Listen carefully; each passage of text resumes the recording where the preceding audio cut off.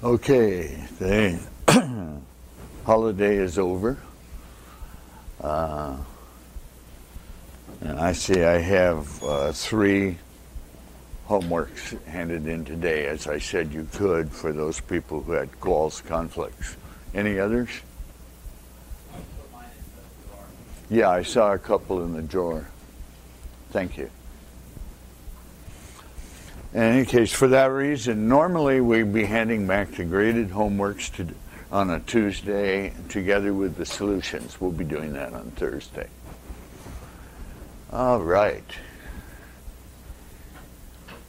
Last time we looked at Fano's inequality, which says we looked at Markov chains.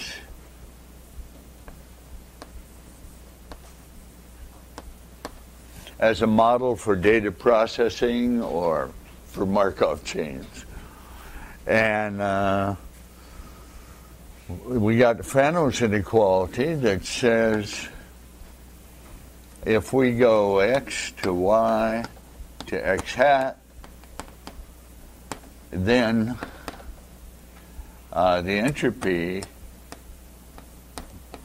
uncertainty of x given y, there's a lower bound on the probability of error expressed this way. PE log of the alphabet size of y. So it just cinches down that obvious fact that if the entropy is small, you can make a good guess, and if you can make a good guess, the entropy is small. In this case, conditional entropy, and a guess based on side information y. The data processing inequality said that the mutual information between x and z is less than or equal to the mutual information of x and y. In other words, anything downstream, including those things having to do with data processing, any z that's downstream from y will have less dependence on x than y did. Therefore, you can't increase your information about x, or another way to look at it is the log of the number of resolvable inputs x as seen by y will be finer, greater, more than if you saw it downstream by z. If I'm 30 miles from a car with 2 headlights, they start to merge. If I'm 60 miles away, I probably can only distinguish headlights that are this far apart. The sufficient statistic is some function of y that tells you all you need to know about x. A minimal sufficient statistic is one that is closest in the Markov sense to x. We defined that last time. A bottleneck, we actually didn't give that application, but it says the following, that the mutual information between x and z is less than or equal to the log of the alphabet size of y.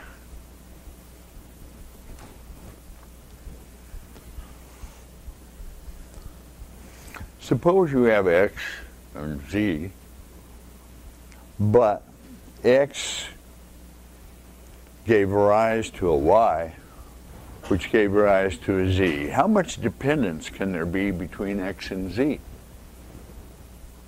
Well, it turns out that if y only takes on one value, log of 1 or 0, then x and z have to be independent. nothing can survive that ultimate bottleneck. Now, there are bottlenecks in your brain. You know, you have two half brains, and then there's this small bridge between them. So that's a bottleneck. The mutual information of the left and the right-hand side of your brain is less than log of the number of distinguishables, well, the log of the number of states that this bridge can take on. Of course, that's a trillion or something, so it's not useful without further thought. But a bottleneck is useful. Let's just say, suppose I'm a historian, I look at the past and I want to predict the future, and I make some measurements on the present. Well, the measurements would be y, and if I don't make many measurements on the present, then I really can't say anything about the future, given the past. They tend to be independent or log of y.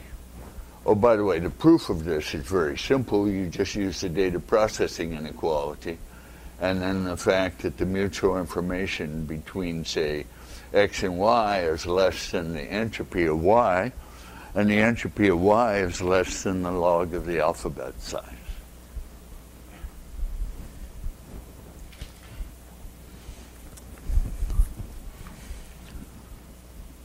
All right, today we want to prove the asymptotic equipartition property, which in a way is the heart of information theory, or at least communication theory aspects of it.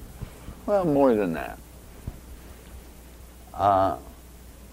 It's the reason why we replicate problems and we have error-correcting codes with lots of information bits and lots of check bits. We go to the law of large numbers, where everything looks sort of uniform and the same. And that allows us to make precise statements.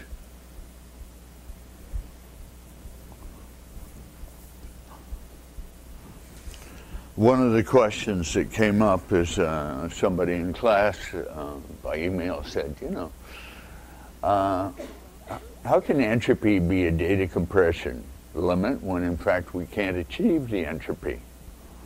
More or less implicit in the email was you can achieve entropy plus 1.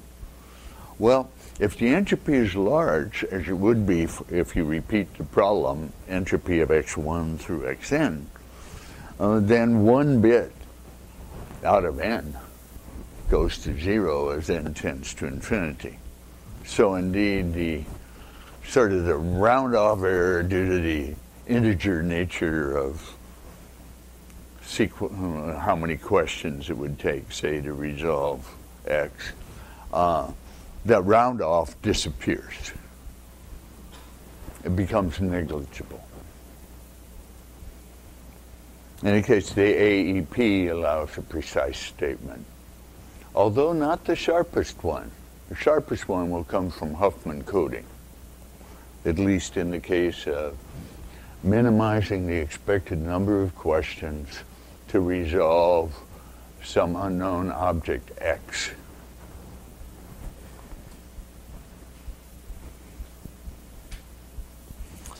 By the way, how many people have seen that toy? It's some kind of like an egg, and you ask it it asks you questions. Oh, you think of something, like a squirrel. And then it asks you, is it an animal? And you say yes. And then they say, does it weigh more than 1 million pounds? And you say no, and so on. And often at a certain point it says, I think I know the answer. And then at some other point it guesses the answer. How many people have seen that toy? Yeah, it's great. You know, I suspect that toy plays around with you, because I was showing this toy to an 8-year-old kid who said, I'm thinking of a squirrel. So it asks these questions, like the ones I mentioned. And then, when it seemed to be narrowing down, it said, well, things like, is it brighter than the sun? And, can you, use it to dig holes or something like that? So this young man got very excited because he was fooling the egg. And then all of a sudden it said, is it a squirrel? And he jumped out of his, he couldn't believe it. So I think they just threw away a couple of questions just to set him up. That particular game tries to answer in fewer than 20 questions. And it's been trained, it's a neural network, it's been trained, it has at most 2 to the 20th answers stored away in it. And it has this good sequence of questions. And apparently it's learned the kinds of things that people think of, which then the egg tries to guess. So it's had substantial training on human beings and the strange things they would come up with.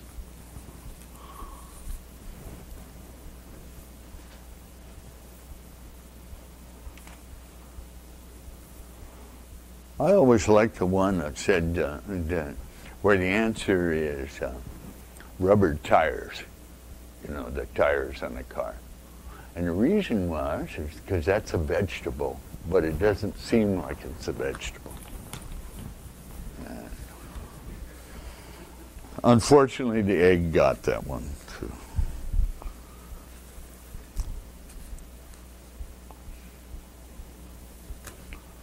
All right, so we're going to look at the law of large numbers for products and then give 5 reasons for the naturalness of H, the entropy H.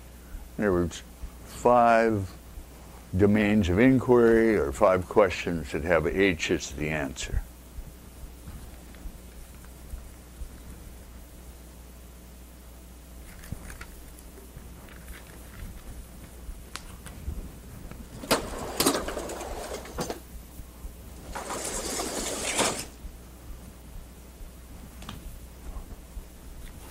Next time we'll look at questions like, for dependent processes, does the entropy grow linearly or does it sort of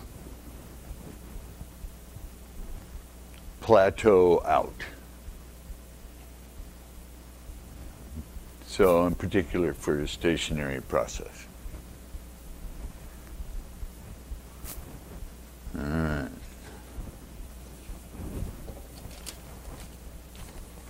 So let's start by talking about law of large numbers for products. We'll start by saying let y1, y2 be IID. By that, independent, identically distributed. And the question is what does this sum of random variables, I equals 1 to n, how does it behave? Well, this is the law of averages, or law of large numbers, and we know it goes to the expected value of y. Now, there's a simple proof of this.